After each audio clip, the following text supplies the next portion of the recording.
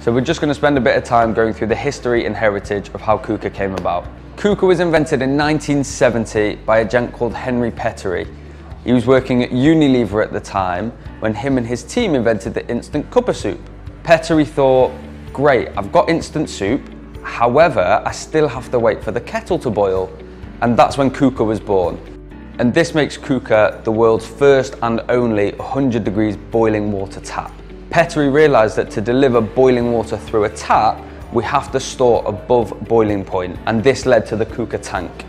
This then led to 20 years of research and development from Pettery's basement, where he ended up bringing on both of his sons, Niels and Walter, to help develop the Quooker range, from the systems that we sold here on the wall to the products that we sell today.